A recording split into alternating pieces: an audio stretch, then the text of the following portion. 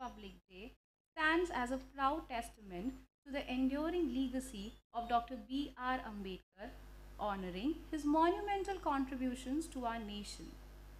As we gather here to honor and delve into the rich legacy of Dr. B.R. Ambedkar, let us begin by celebrating the spirit of our nation. I request everyone to kindly rise for the national anthem.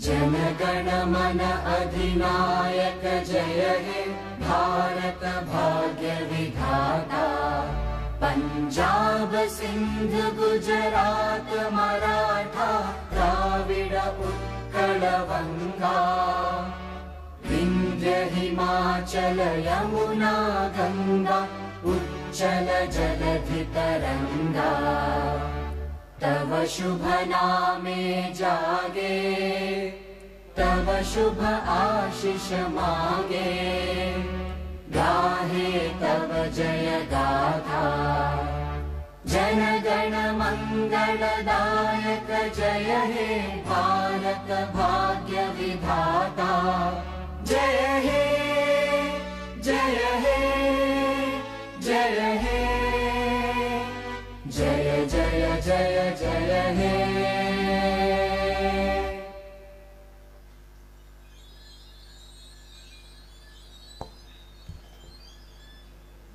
I now invite Dr. Dipak Srivastava, Dean, UG Studies and Director in Charge, School of Law and Governance, to kindly deliver the welcome address.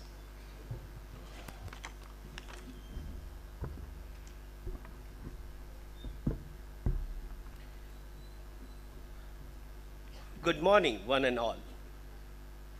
The Constitution of India is a living document, living instrument with capabilities of enormous dynamism. It is a constitution made for a progressive society. Working on such a constitution depends upon the prevalent atmosphere and conditions. With these words, spoken by our esteemed chief guest for today, Honorable Mr. Justice Dipak Mishra ji, I take this opportunity to welcome you all to the auspicious occasion. It is a matter of great honor and pride for me to welcome you and express my gratitude for participating in the 3rd B.R. Ambedkar Memorial Lecture organized by the Hidayatullah National University, Raipur. I would like to take this opportunity to express my profound appreciation for the chief guest of the ceremony, Honorable Mr. Justice Dipak Mishra ji, former Chief Justice of India and distinguished Juris Professor of Hidayatullah National University, who has kindly consented to be the chief guest and to deliver the 3rd Dr. B.R. Ambedkar Memorial Lecture on the theme Actualisation of Dr. Ambedkar's Ideas, Inclusiveness, Equality and Affirmative Rights. Honorable Mr. Justice Dipak Mishra ji, born on 3rd October 1953, he was enrolled as an advocate on 14th February 1977 and practiced in constitutional, civil, criminal, revenue, service and sales tax matters in the Orissa High Court and the Service Tribunal. Sir was appointed as an additional judge of the Orissa High Court on 17 January 1996 and transferred to the Madhya Pradesh High Court on 3rd March 1997. He became permanent judge on 19th December 1997. Justice Mishra sir assumed charge of the office of the Chief Justice of Patna High Court on 23rd December 2009 and charge of the office of the Chief Justice of Delhi High Court on 24th May 2010. Sir was elevated as a Judge Supreme Court of India in 2011 and appointed as the Chief Justice of India on 28/8/2017. After an illustrious reign in the Indian judiciary, Sir retired on October 2, 2018. Sir, we extend our hearty welcome to you at HNLU. We celebrate joy and pride to have our mentor and guiding light Professor Dr. V.C. Vivekanandan sir, Honorable Vice Chancellor of the Hidayatullah National Law University, our Vice Chancellor, who is an inspiring leader and a rare combination of vision, insight, intellect, and energy. We welcome you, sir, from our bottom of heart. We welcome Dr. Vipan Kumar, Registrar of Hidayatullah National University, who has been an administrative backbone of this institution since the day he assumed his office. We extend a joyous welcome to our deans, financial advisor Sri Tarka Srinivas Raoji, and staff member of this program. Your presence, motivation truly count.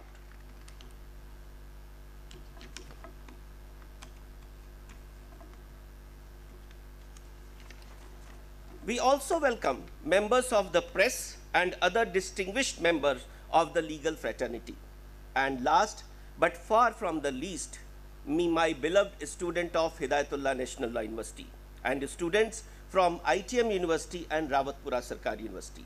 Who have joined us to hear to our esteemed dignitary. Once again, it is my honor and welcome you all to the vibrant and colorful campus of HNLU. Jai Hind, Jai Bharat.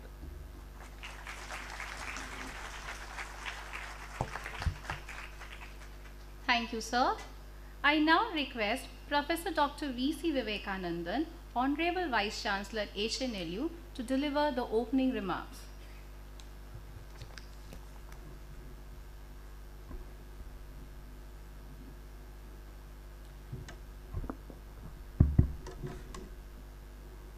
Honorable Mr. Justice Dipak Mishra, former CJI of India, and also the Distinguished Juris Professor of HNLU, Dr. Vipan Kumar, Registrar in charge of HNLU, Dr. Deepak Srivastav, Dean Undergraduate Studies, other deans, colleagues, students from HNLU, and students from other institutions, and other distinguished guests who have gathered here today. Let me start with a quote. However good a constitution may be, if those who are implementing it are not good, it will prove to be bad. However bad a constitution may be, if those implementing it are good, it will prove to be good. This is from Dr. Ambedkar, on whose name the memorial lecture is organized today. The realization of Dr. Ambedkar's dreams is a complex and ongoing process, and the assessment of their fulfillment depends upon various factors. Ambedkar, a key architect of Indian Constitution, envisioned a society based on principles of social justice, equality, and the empowerment of the marginalized communities. While progress has been made in many areas, challenges and gaps persist. If I may highlight few according to me, what is the progress and what is the challenge? When it comes to social equality and caste discrimination, the progress is that several policy measures have been implemented to address caste-based discrimination, including affirmative action. There has been an increase in political representation of the marginalized communities. That is the progress. But there is a challenge. Caste discrimination still exists in various forms, affecting social interactions, education, and employment. Deep-rooted social prejudices and stereotypes continue to pose challenges to achieving true social equality. The next aspect today we need to touch upon is educational empowerment. The progress report reads that efforts have been made to increase access to education for marginalized communities through reservations and special schemes. Literacy rates among these communities has certainly improved, but on the challenge part, the educational disparities persist and quality education remains still a concern. Access to higher education and employment opportunities for the marginalized groups continues to be a yawning gap and a challenge. If I look at economic empowerment and poverty alleviation, the progress card reads various poverty alleviation programs and economic empowerment initiatives have been continuously launched. There has been economic progress in certain sections of the society, no doubt about that, but the challenges are that the disparities are also huge. Poverty still remains a challenge, especially in rural areas. Land reforms and equitable distribution of resources have been a limited success. If I look at the next part, political representation, there has been an increase in political representation of marginalized communities with reserved seats in legislative bodies. Several political leaders from these communities have played significant roles in our post-independence period. But the challenges, at times it is referred, is it a tokenism? Is it a limited empowerment? And the need for broader political participation still persists. Effective representation at decision-making levels in very many institutions, there is definitely a deficit card. Look at dignity and human rights. The progress is legal frameworks and human rights protection have been established. Awareness about human rights has increased overall. But in challenge part, incidents of discrimination, violence, and human rights abuses continue to occur. Enforcement of human rights standards are uneven. Look at legal reforms and social justice, which all of us are directly involved. The Indian Constitution provides for a strong foundation of social justice and individual rights. Legal reforms, including recent judgments, does reflect efforts to address these issues. But the challenge part, implementation of this legal provision and ensuring justice for marginalized communities, again is a challenge. Let me last come to the most neglected part, or which has been taken only in recent times, is women's rights, which Ambedkar has spoken a lot.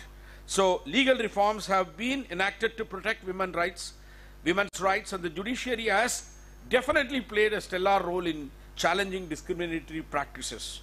But gender-based discrimination and violence persists. Achieving gender equality in various spheres remains an ongoing struggle for 50% of the population in the country, which are women. While progress has been made in several areas, it is crucial to recognize achieving a comprehensive vision outlined by Dr. Ambedkar is a long-term and evolving process. This memorial lecture instituted at HNLU is an humble effort to disseminate, critique, and to cartograph the future path envisioned by the most incisive legal minds of our times.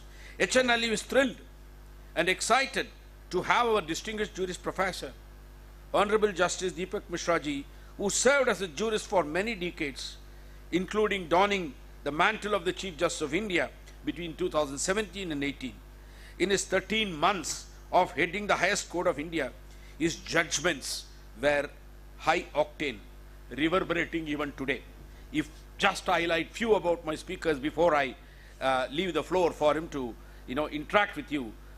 In May 2017, Honorable Mr. Justice Dipak Mishra presided over hearings petitioned by politicians, namely Rahul Gandhi, Arvind Kejriwal, and Subramaniam Swamy. During these proceedings, he asserted that an individual's reputation should not be sacrificed at the altar of someone else's right to free speech.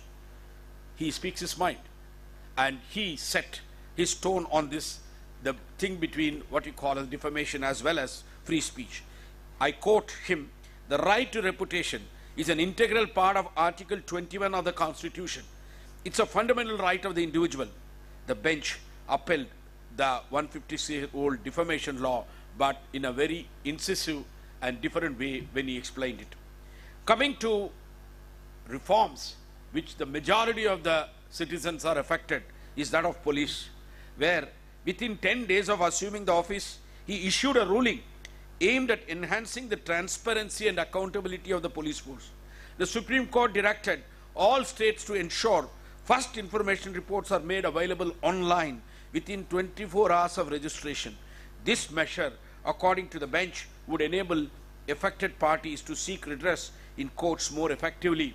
So you can talk about his initiative in terms of a digital world, connecting with the most vexatious area, what you call as police, FIR, and related issues.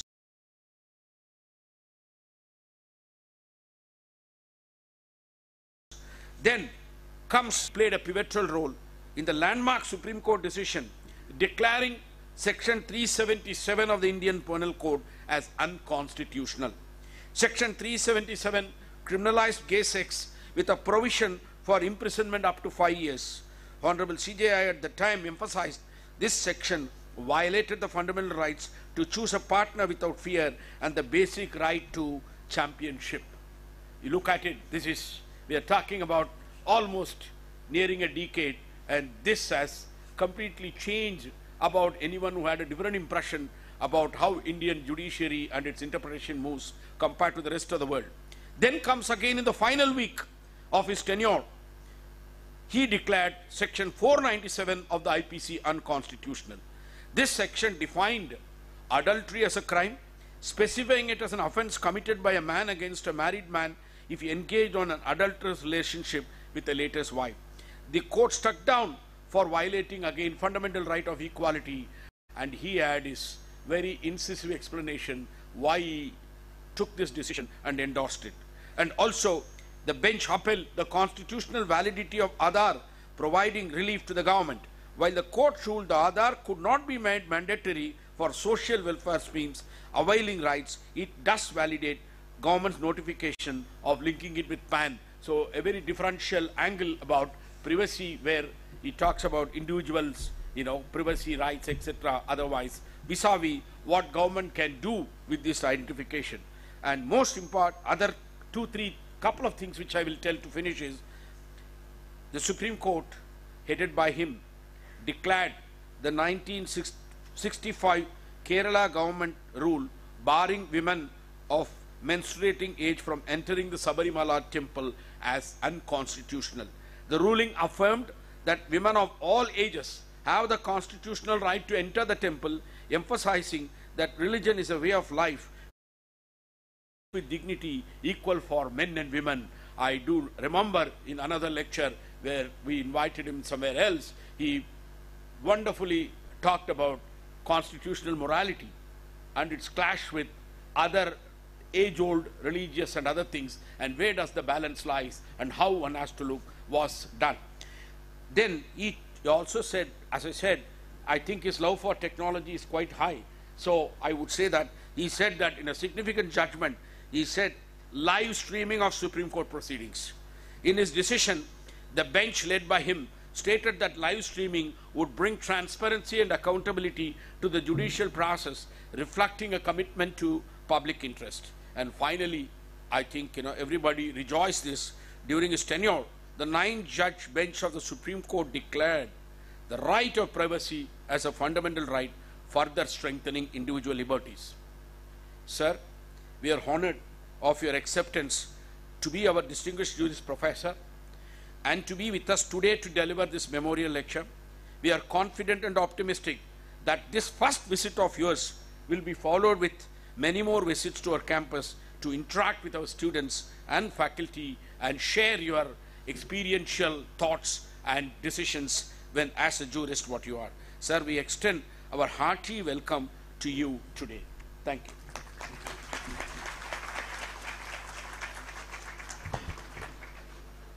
Thank you, sir, for your insightful opening remarks, which has beautifully set the tone for today's enriching lecture. It is our distinct honor to invite Honorable Mr. Justice Dipak Mishra, former Chief Justice of India and Distinguished Juris Professor at HNLU, to deliver the third Dr. B.R. Ambedkar lecture, memorial lecture on Actualization of Dr. Ambedkar's idea, inclusiveness, equality, and affirmative actions. Honorable Sir, may I kindly request you to grace us with your lecture.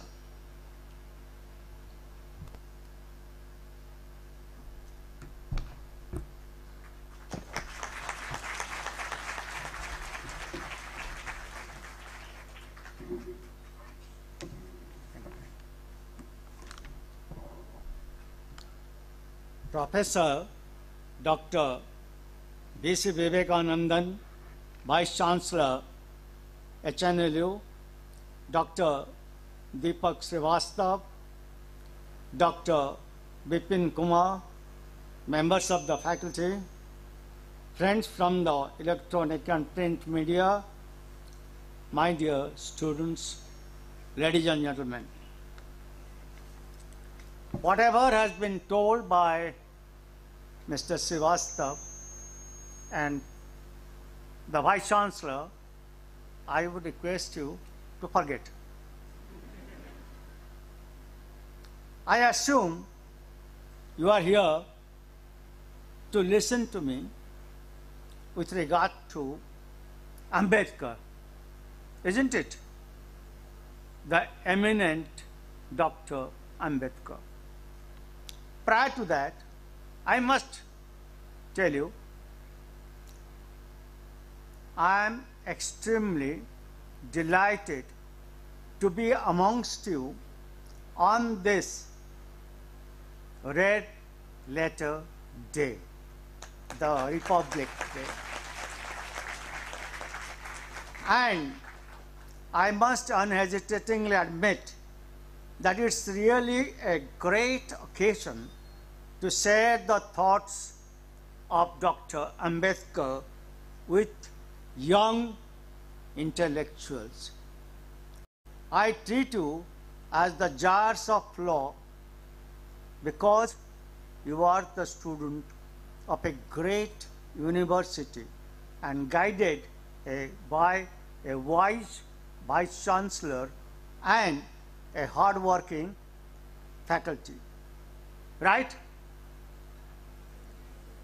All right.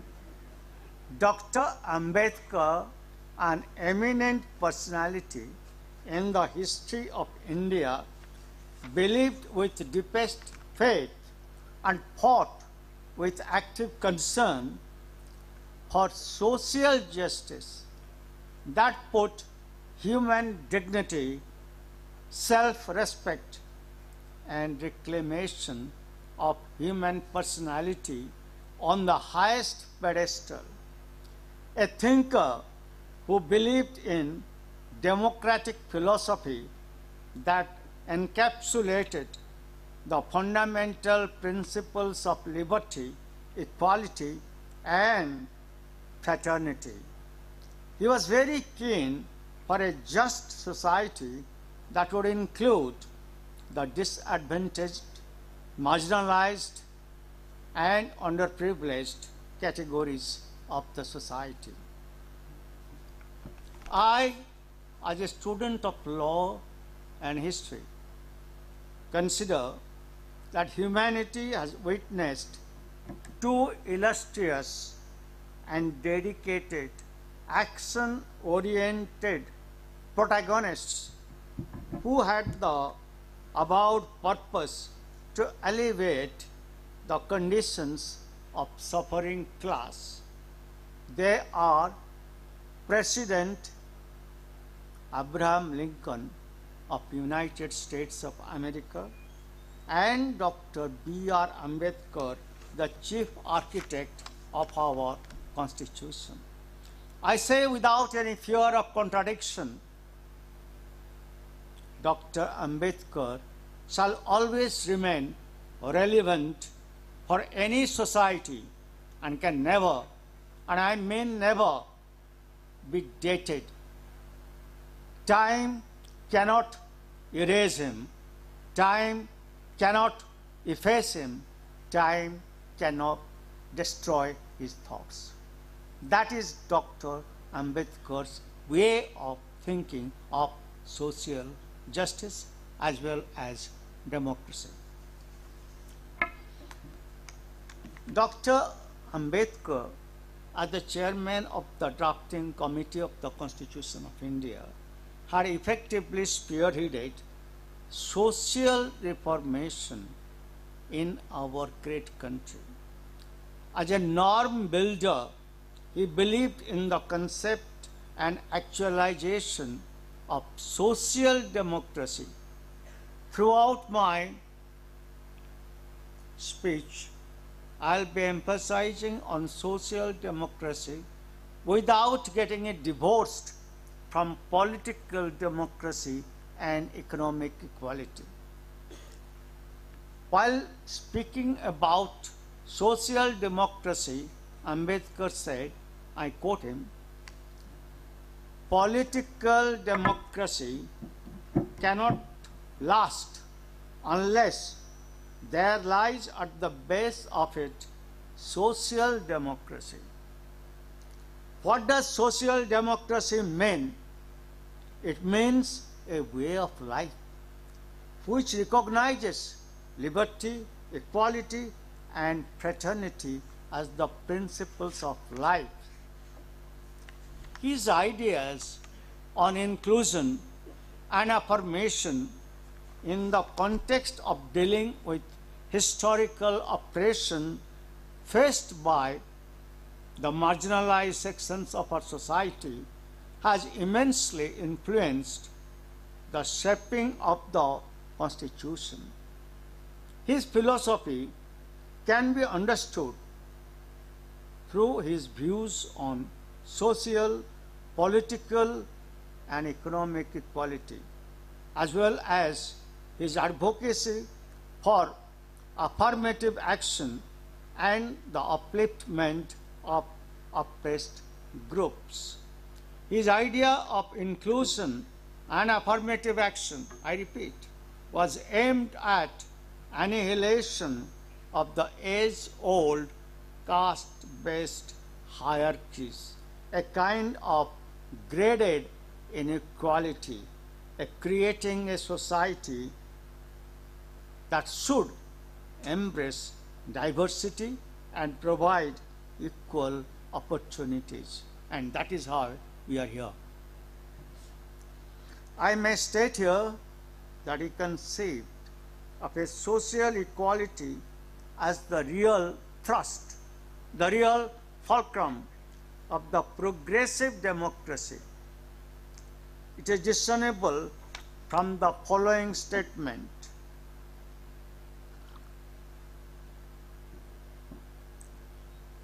He gave it on the 26th day, and I quote him. On the 26th day of January 1950, we are going to enter into a life of contradictions. In politics, we will have equality, and in social and economic life, we will have inequality.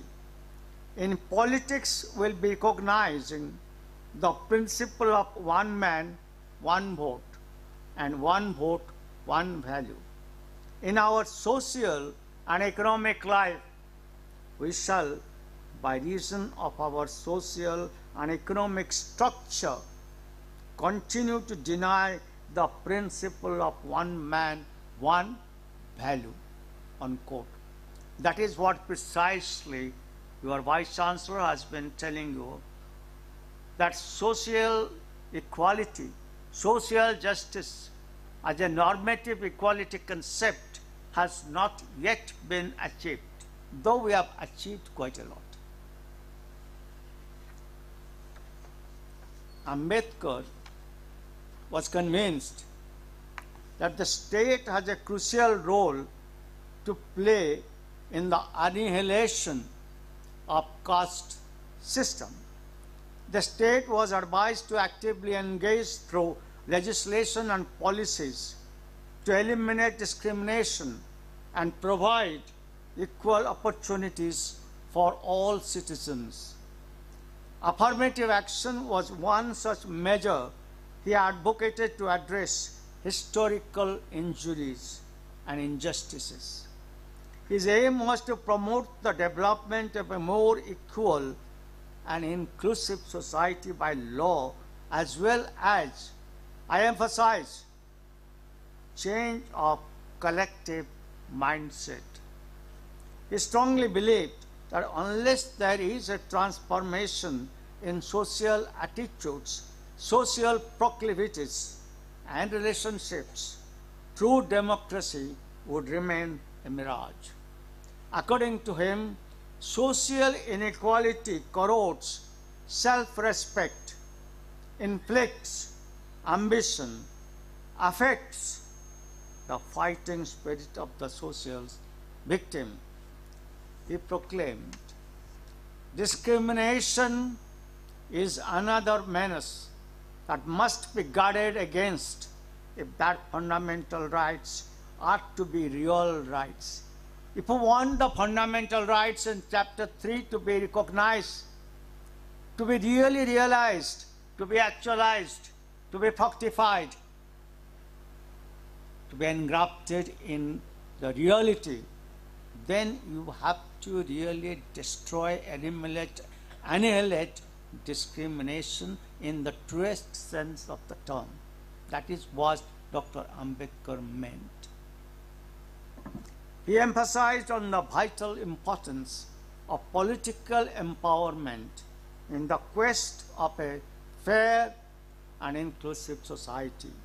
His conception of reservation and affirmation action as a means of representation has significantly influenced the restructuring of India's political scene, aiming to guarantee that historically marginalized communities actively participate and influence the democratic process of the nation. He asserted that absence of reservations would lead to a systematic exclusion of marginalized and underprivileged communities from political involvement, and that is why you will find in the Constitution of India Article 330 and 332. That was his endeavor to bring in. He faced lot of opposition if you go through the Constituent Assembly debates, but he succeeded. He succeeded because Ambedkar's mind is one of the greatest logical minds in history.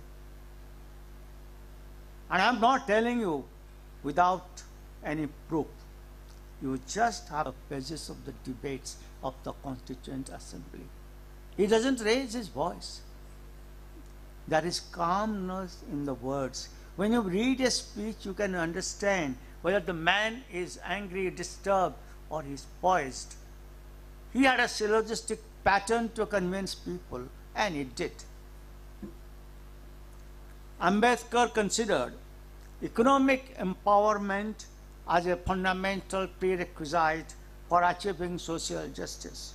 He argued that without addressing economic disparities through emancipation and empowerment of the marginalized communities would remain a distant image.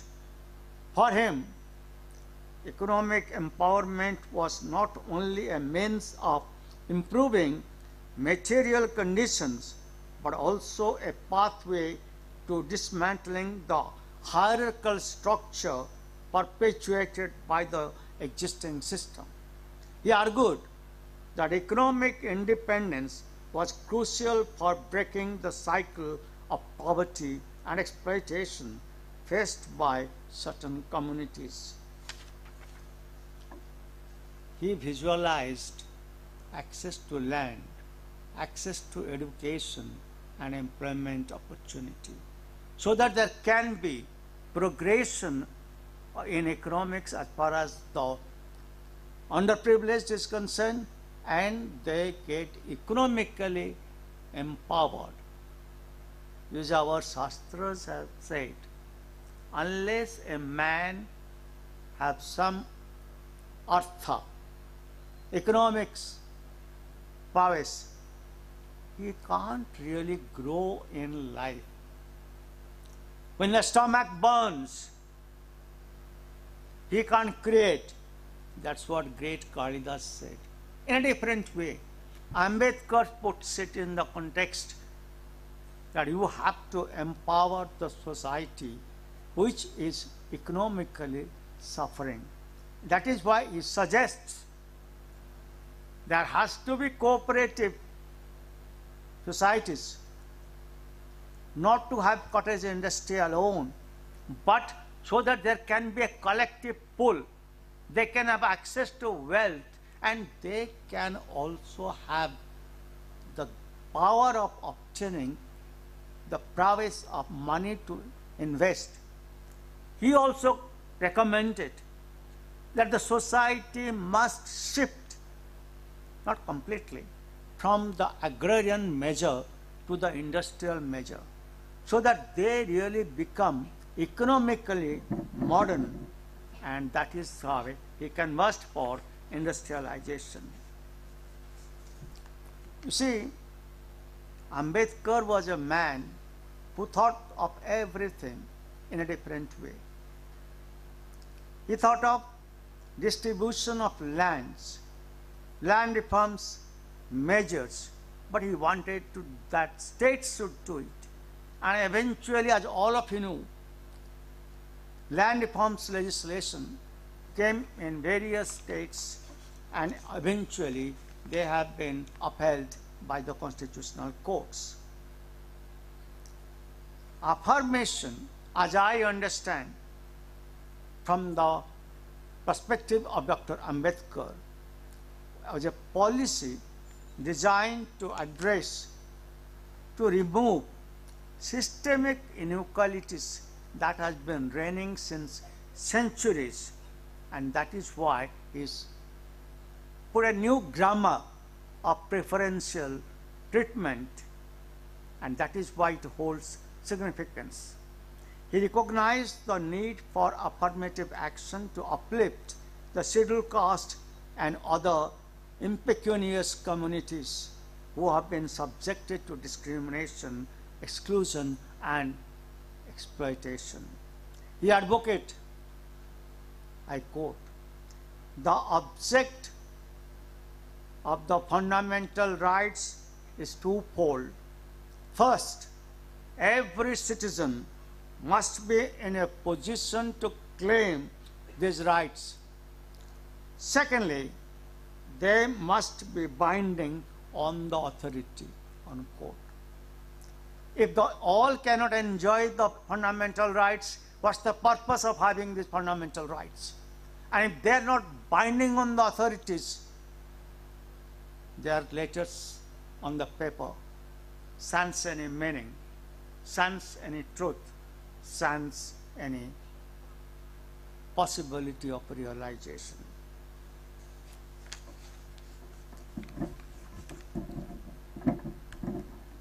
Ambedkar, in the original constitution, wanted to protect the scheduled caste, scheduled tribe, wanted to empower the women. He always wanted, desired from 1926 onwards, that the women should be educated, because without education or bereft of education, they will ever remain backward. They can't compete. He always felt that the duty of the society to empower the women, and that is why education was peremptory as far as Dr. Ambedkar was concerned. It would not be out of place to state here that the constitutional scheme and ethos commands social sensitivity. One has to cultivate the said quality to have a seemly or appropriate constitutional vision of our compassionate constitutions. Without it, the idea of inclusiveness would be an anathema. I call the Constitution of India as a compassionate constitution. My young intellectuals, please remember, Ambedkar was not only a sensitive person, he was an extremely compassionate personality. That is why you get a compassionate constitution.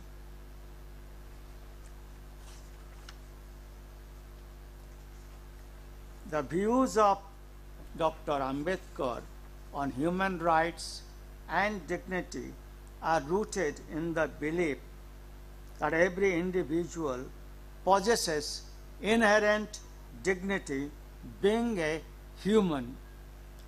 I won't be wrong if I say Ambedkar believed, I am a human. Anything that relates to a human concerns me. I care for their rights. I care for their dignity.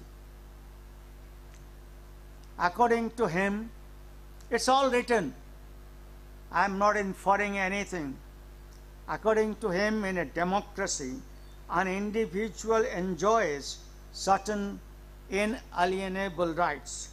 That is what one sees in the fundamental rights, which cannot be affected by any kind of majoritarianism. In a democracy, the government is by the majority, but the individual rights stand absolutely sacrosanct and sanguine, and that cannot be dented by any kind of majoritarian social philosophy or social guidance. That's what exactly said, and he meant it. Human rights, which is the thrust of Ambedkarian thought, is to accept the intrinsic worth of any person. The significance of equality and non-discrimination in upholding human dignity was highlighted by him, and accordingly he worked towards establishing a legal framework that explicitly prohibited discrimination on the basis of caste, creed, gender, or religion. His vision was to ensure that every citizen enjoyed equal protection under the law, cultivating a society where dignity is universally respected. He carried on his crusade against the practice of untouchability, as he considered to be a gross right which ushered in perceptible inequality. The efforts culminated in Article 17 in the Constitution of India, which abolishes untouchability and makes it a punishable offense. And I must say, it has been a part of the Constitution so that the statutory laws can be made by the Parliament and the state legislatures. You are all young. Do you respect each other? I assume so, that you must be respecting each other. Ambedkar used to say, inclusion or inclusive society rests on the foundation of fraternity. He sensitized the society in a different way. He sensitively realized the inseparable nexus between the idea of fraternity, inclusiveness, and democracy. In that context, he articulated, and I quote, there should be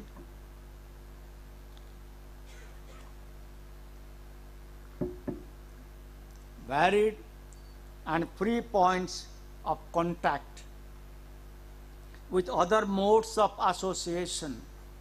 In other words, there should be social endosmosis. This is fraternity, which is only another name for democracy. Democracy is not merely a form of government. It's primarily a mode of associated living, of conjoint communicated experience. It is essentially an attitude of respect and reverence towards fellow men, unquote. The purpose of sharing this thought of Dr. Ambedkar with you. All of us claim, I live in a great democracy. I live in a large democracy. I live in the largest democracy. Fine. But do you respect your fellow men? Do you respect your colleagues? Do you respect your classmates? I mean, these are the questions to be put and understood. Needless to state, Dr. Ambedkar was deeply inspired by the idea of fraternity in social, religious, civic, and economic matters. And according to him, when it is achieved, then inclusiveness becomes a norm and a way of life, and the conflict between competing individual interests really grow with liberty, equality, and the problem gets resolved. Ambedkar again spoke on fraternity. Why am I emphasizing on fraternity? That's a part, an inseparable part of social democracy, social justice, and it's a part of our preamble. Do never forget the preamble of the Constitution. Now let's see what Dr. Ambedkar says. Fraternity means a sense of common brotherhood of all Indians. It is the principle which gives unity and solidarity to social life. It's a difficult thing to achieve.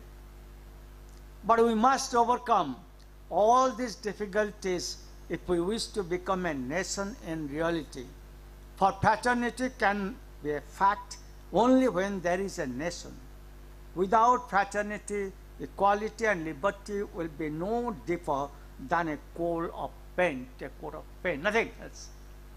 They lose their meaning. It's just a coat of paint. It has no sense. Look at the emphasis the gentleman had given during his time on social justice and fraternity. And do you think they are relevant?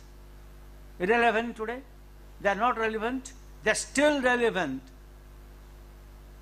That is why I will say something later on, subject to discussion.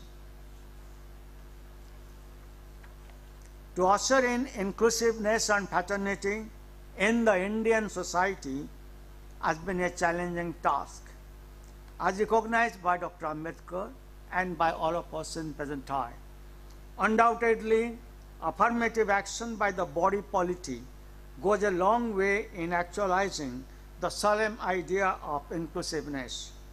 But for inclusiveness to become truly ingrained in the Indian society, our populace must also make endeavor. Believing in true intent can always bring the desired result. Unless we have the intention, we cannot achieve any result. That is what Ambedkar said. And today when I am giving the third Ambedkar lecture, it's my duty to ingrain in your mind, heart, soul, that please realize this philosophy. You see, this inclusiveness, fraternity, as I told you once, Ambedkar said, it's at the root of democracy. Slightly surprising may look that democracy is a government by the people, for the people, all the people we have told, we have read. And why this man is putting fraternity is the root of democracy. He is speaking in the Indian context. My friends, please try to understand that. You see, in Subramaniam Swamy case, a two-judge bench said on fraternity, I quote, "Fraternity under the Constitution expects every citizen to respect the dignity of the other. Mutual respect is the fulcrum of fraternity that assures dignity." I think Mr. Srivastava talked about, and the Vice Chancellor also talked about it, the defamation case. The reputation versus the free speech. The court said free speech is there. You have a right to dissent. You have a right to disagree. You have a right to criticize. But you don't have a right to create a dent in the other person's reputation, because that's an inseparable part of a right to life under Article 21 of the Constitution. The same philosophy has been recently, 2023, so I call it recently, a Constitution bench reiterates, and I quote, "Democracy being one of the basic features of our Constitution, it is implicit that in a rule by majority, there would be a sense of security and inclusiveness. Further, the preamble of the Constitution, which envisages inter alia fraternity, assures that the dignity of the individuals cannot be dented by means of unwarranted speech being made by the fellow citizens, including public functionaries. Ambedkar had said, go back to Dr. Ambedkar, please, I quote, self-respect is the most vital factor in life. Without this, man is a mere cipher. That's exactly the Supreme Court has said, a constitution bench. It matters to the person concerned. Dr. Ambedkar's legal endeavors to constitute the bedrock of constitutional commitment as the thrust of inclusiveness and equality are extremely significant. His manner of logical persuasion and active participation, as is seen from the Constituent Assembly debates, will remain an enduring legacy. As India continues to navigate the complexities of social justice, Ambedkar's legal contributions act as a laser beam, guiding the nation towards a more inclusive and egalitarian future, an egalitarian society, where individual is respected, words are molded for modern interpretation without creating any dent in the original thought and purpose. That is why initially I have said Dr. Ambedkar can never be dated. He is not a man of history, he is a man in present. That's the greatness in him. And why I am here? I am only here to make you aware of the thoughts of Dr. Ambedkar from a different kind of social perspective. We want our younger generation to become ideal citizens. And I am feeling extremely proud that I have the privilege to deliver this lecture, and extremely proud to talk to people. It's extremely pleasure for someone when he is able to talk to young minds. You know why? Young minds possess certain ingredients in their mind which can invent things, which can create different kind of philosophies. And great thinkers have said, never, never neglect the intellect of the young. And you are very courteous people, pleasant people, and I am obliged to thank you. Thank you very much.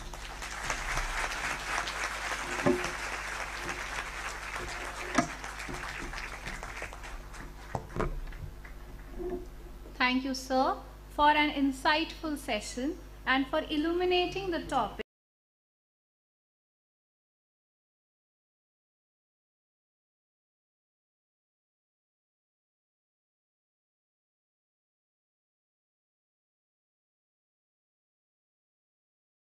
और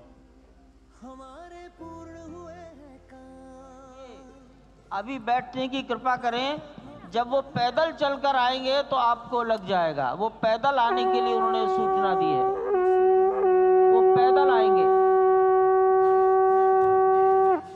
अभी बैठ जाइए। मैं उत्तरी भाग के संतों से निवेदन करता हूं, बैठ जाइए, बैठ जाइए।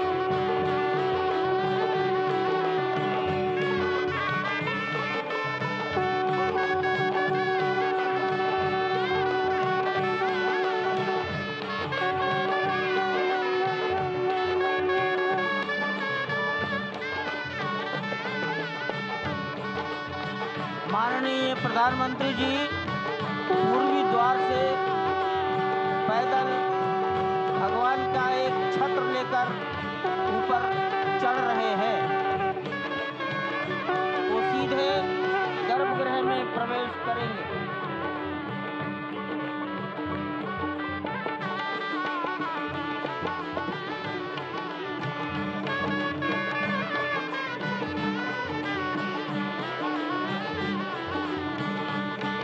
सिंह द्वार से प्रवेश हो गया।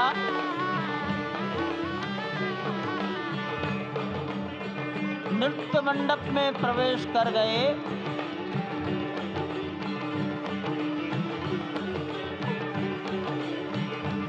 रंग मंडप में प्रवेश हो गया।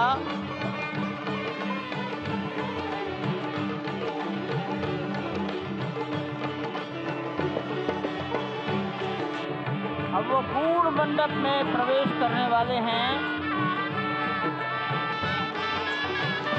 वहीं पर सब ट्रस्टीगण राष्ट्रीय स्वयंसेवक संघ के सरसंघचालक डॉक्टर मोहन राव भागवत, उत्तर प्रदेश के माननीय मुख्यमंत्री योगी आदित्यनाथ जी, उत्तर प्रदेश की राज्यपाल महोदया आनंदीबेन पटेल, राम जन्मभूमि तीर्थ क्षेत्र के अध्यक्ष नृत्य गोपाल दास जी महाराज उपस्थित हैं। केशव पाराशरन जी, वासुदेवानंद सरस्वती जी महाराज, युग पुरुष परमानंद जी महाराज, अन्य सभी ट्रस्टीगण वहीं पर उपस्थित है। 12:07 हो गया है। गर्भगृह में प्रवेश हो चुका है। चांदी के छत्र को अपने गर्भगृह हाथ में लिए गोविंद देव भगवान जी श्री राम के विश्व उस गर्भगृह की प्रसिद्ध ओर जी बढ़ाते महाराज हुए रूपी एक एक कदम बढ़ाते हमारे हुए मुख्य यजमान अनेक मंडपों को पार करते हुए सपत्नी 5 मंडपों को पार करते हुए रामेश्वर उस चौपाल अद्भुत क्षण के साक्षी ट्रस्टी होने जा रहे हैं जो विश्व में एक और इतिहास रचेगा। गणेश श्री और अयोध्या शास्त्री धाम जी, जो कि वैकुंठ का हृदय कहा जाता है, आज अत्यंत पूजा के लिए प्रफुल्लित गर्भगृह है। में आज उपस्थित उल्लास है। चारों ओर, आज आनंद माननीय चारों ओर। क्यों न हो, प्रधानमंत्री जी भगवान श्री राम और पधारे हैं। डॉक्टर भगवान मोहन श्री राव राम भागवत के प्राण साथ प्रतिष्ठित होने जा रहे हैं। चेतना का संचार होने जा रहा है। भगवान श्री राम की उस मूर्ति में जो इस वक्त थोड़ी ही देर बाद आप देखेंगे कि कमल पत्र पर वो विराजमान खड़े भक्तों को दर्शन देंगे नव्य और भव्य रूप में। साथ ही साथ पुराने रामलला विराजमान भी अपने स्वरूप में स्वर्ण सिंहासन पर भक्तों को दर्शन देंगे। वो दिव्य दर्शन जिसके लिए सभी की आंखें तरस रही थी। दिव्य क्षण, युगांतकारी क्षण। प्रधानमंत्री नरेंद्र मोदी पहुंच चुके हैं गर्भगृह में। प्राण प्रतिष्ठा होनी है भगवान श्री राम के बाल मूर्ति के बाल विग्रह की। इन क्षणों को अगर देखें तो प्रधानमंत्री नरेंद्र मोदी समूची सनातन संस्कृति के बिंब के रूप में, कर्तव्य परायण स्वरूप में, धर्म परायण स्वरूप में, 140 करोड़ देशवासियों के प्रतिनिधि के रूप में, तेज तप और तपश्चर्या के पर्याय के रूप में, भारत भारतीयता के अग्रदूत के रूप में और साथ ही साथ सनातन संस्कृति के ध्वजवाहक के रूप में प्रस्तुत हैं गर्भगृह में। सनातन संस्कृति के संवाहक के रूप में, भारत की एकात्मता के, भारत के वैभव के इस अटूट प्रदर्शन के आज दिन को पूरी दुनिया साक्षी हो रही है। और अगर देखें तो निश्चित तौर से जिस तरीके से प्रधानमंत्री जी पहुंचे हैं, कहा जा सकता